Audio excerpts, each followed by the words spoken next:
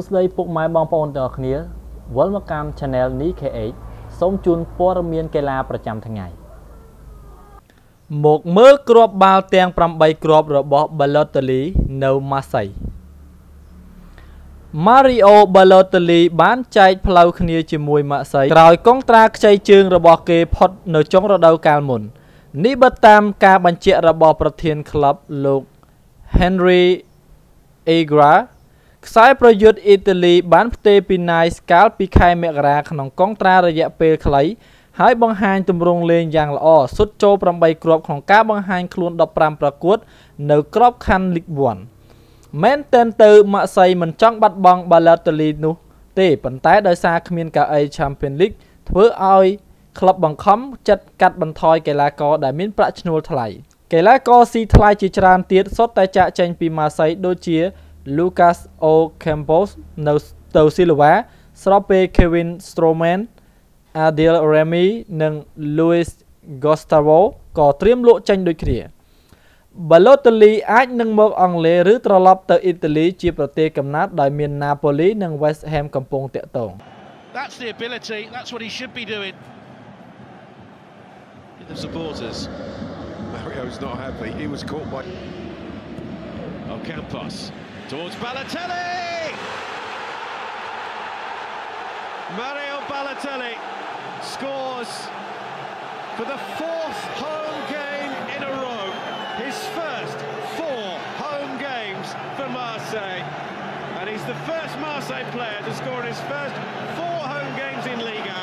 for 45.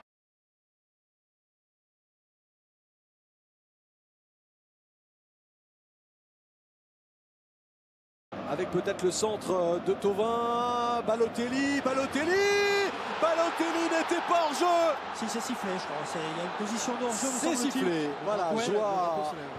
stoppé donc pour Mario Balotelli. Il semblait en tout cas très isolé sur cette passe. De revoir ces images-là. Attendez, parce que le Ludovic Butel a dégagé sur un nouveau très bon centre venu de la gauche. De la voilà part de Mario Balotelli qui entre un peu plus dans la légende de l'Olympique de Marseille. Premier joueur marseillais à marquer lors de ses 5 premiers matchs. Avec Germain maintenant. Balotelli au Campos, peut-être le 1-2. Au Campos qui garde pour l'instant le ballon, qui centre en retrait. Balotelli contrôle. Frappe de Balotelli. L'efficacité maximale. La précision magique. Pour Mario Balotelli, il touche peu de ballon, mais quand il le touche, il y a danger et il y a but. C'est énorme. Sincèrement, depuis le début de ce match, eh bien, Balotelli, c'est vrai, on a non pas la sensation, mais dans les appels. Ocampos. It's a lovely ball, Balotelli! The little look to the assistant on this near side. Marseille equalise. Mario Balotelli with his 8th goal for Marseille since joining them in January.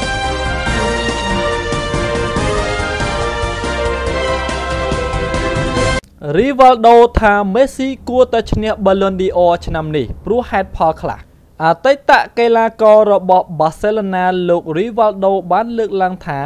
Lionel Messi គួរតែឈ្នះពានរង្វាន់កីឡាករឆ្នាំប្រចាំឆ្នាំ Ballon d'Or ឆ្នាំនេះអតីតជម្រើសជាតិប្រេស៊ីល Rivaldo បញ្យល់បែបនេះថា Messi សមនឹងទទួលពាននេះត្បិតមិនឈ្នះ Champions League ក្តីសម្រាប់គំនិតរបស់ខ្ញុំ Messi គួរតែឈ្នះពាន Ballon d'Or ឆ្នាំនេះសម្រាប់រឿងគ្រប់យ៉ាងដែលគេបានធ្វើគេមិនបានឈ្នះ Champions League ប៉ុន្តែគេគឺជាពានគេមិនបានឈ្នះ Champions League ប៉ុន្តែវាគឺជាពានរង្វាន់បុគ្គលសម្ដី Rivaldoបុរសវ័យ47ឆ្នាំបានបន្ថែមទៀតថា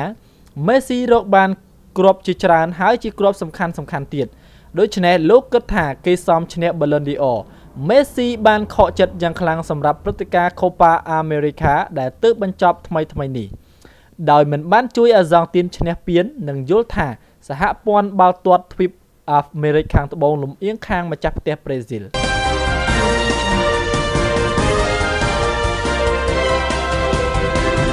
ប្រធានក្រុម Arsenal បដិសេធមិនទៅលេងប្រកួតមិត្តភាពនៅអាមេរិក ខ្សែការពារបារាំង Laurent Koscielny ត្រូវបានរាយការណ៍បដិសេធមិនទៅប្រកួតមិត្តភាពទេសចរនៅសហរដ្ឋអាមេរិកជាមួយក្លឹប Arsenal ឡើយ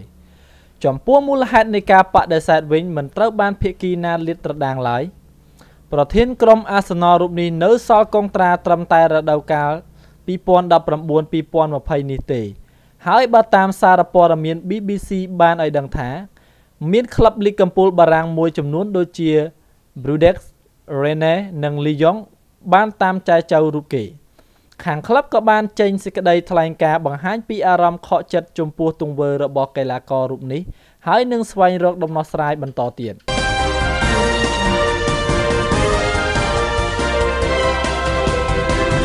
ពីគេជាកីឡាករចុងក្រោយគេដែលជាប់ទោសពីបទកិច្ចពន្ធខ្សែការពារក្លឹប Barcelona កីឡាករជារ៉ាប់ពីគេត្រូវបានតុលាការមជ្ឈិមនៃសេដ្ឋកិច្ចរដ្ឋបាលបានបង្គាប់ឲ្យចូលខ្លួនបង់បំណុលពន្ធនិងការផាកពិន័យលើការកិច្ចពន្ធចំនួន $2.3 លានខ្សែការពាររូបនេះដែរត្រូវបានអាជ្ញាធរចោទប្រកាន់ពីបទកិច្ចពន្ធកំឡុងឆ្នាំ2008ដល់ឆ្នាំ2010ទោះជាយ៉ាងណាក៏ដោយពីគេនៅតែអាចប្តឹងតវ៉ានៅតុលាការកំពូលសូម្បីតែប្រពន្ធរបស់ពីគេតារាចម្រៀងកូឡុំប៊ី Shakira ក៏ត្រូវបានចោទប្រកាន់ពីបទកិច្ចពន្ធដែរដោយចោទថាកិច្ចពន្ធចំនួន$16 លានករណីកីឡាករបាល់ទាត់កិច្ចពន្ធមិនមែនជារឿងថ្មីទេដោយកន្លងមកមានកីឡាករនិងបុគ្គលបាល់ទាត់ល្បីៗមួយចំនួនក៏បានឡើងតុលាការដែរដូចជាខ្សែប្រយុទ្ធព័រទុយហ្គាល់កីឡាករ Cristiano Ronaldo និងខ្សែប្រយុទ្ធអាហ្សង់ទីន Lionel Messi ជាដើម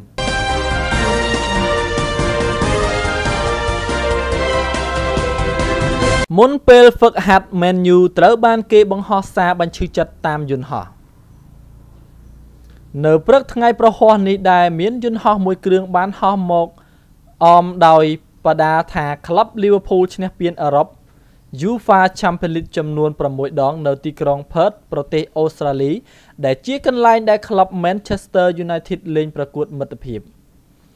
ហេតុការណ៍នេះកាត់ឡើងនៅមុនពេលការហ្វឹកហាត់របស់ក្រុមបិសាចក្រហមរយៈពេលប្រហែល1ម៉ោងមិនទាន់មានការកំណត់អត្តសញ្ញាណច្បាស់លាស់ពីអ្នកធ្វើដូច្នេះក៏ប៉ុន្តែបើតាមសារព័ត៌មាន The Sun បានអះអាងថារឿងនេះនៅពីក្រោយអ្នកគាំទ្រ Liverpool ដែលរកវិធីរំលឹកកីឡាករក្លឹប Manchester United ពីចំនួនពានកំពូលអឺរ៉ុបដែលខ្លួនបានឈ្នះគូបញ្ជាក់ផងដែរថា Liverpool បានឈ្នះ UEFA Champions League ក្នុងឆ្នាំ2019ដែលជាពានអឺរ៉ុបលើកដំបូងក្នុងរយៈពេល14ឆ្នាំចំណែកឯក្លឹប Manchester United វិញឈ្នះពាននេះចំនួន3ដង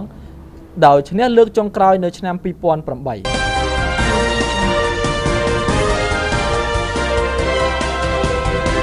5 ក្លឹបដែលចំណាយលើការនាំចូលកីឡាករច្រើនជាងគេជាង1ទសវត្សរ៍ចុងក្រោយគិតចាប់តាំងពីឆ្នាំ2010ទីផ្សារកីឡាករមានការប្រែប្រួលយ៉ាងខ្លាំងដោយក្លឹបមួយចំនួនមានការវិនិយោគពីមហាសេដ្ឋីដើម្បីប្រកួតប្រជែងក្នុងលីករបស់គេក៏ដូចជាប្រកួតក្នុងទ្វីបអឺរ៉ុប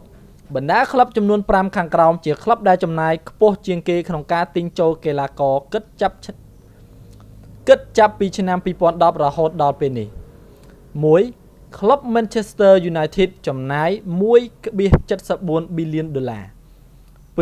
ក្លឹប Chelsea ចំណាយ $1.59 ប៊ីលាន 3. ក្លឹប Barcelona ចំណាយ $1.54 ប៊ីលាន 4. ក្លឹប Paris Saint-Germain ចំណាយ $1.42 ប៊ីលាន 5. ក្លឹប Real Madrid ចំណាយ $1.36 ប៊ីលាន សូមអរគុណអ្នកទាំងអស់គ្នាដែលបានតាមដានស្ដាប់វីដេអូនេះចាប់ពីដើមរហូតមកដល់ចប់សូមចុចប៊ូតុង Subscribe ដើម្បីទទួលបានវីដេអូថ្មីៗពី Channel នេះគេឯងហើយខ្ញុំនឹងត្រឡប់មកជួបអ្នកទាំងអស់គ្នានៅវីដេអូក្រោយៗទៀតសូមអរគុណសូមជម្រាបលា